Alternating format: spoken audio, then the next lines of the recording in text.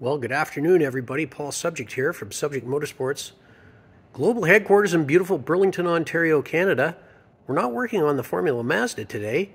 We're working on the new global office headquarters for Subject Motorsports. So we've got to do a bunch of work in our new office space here.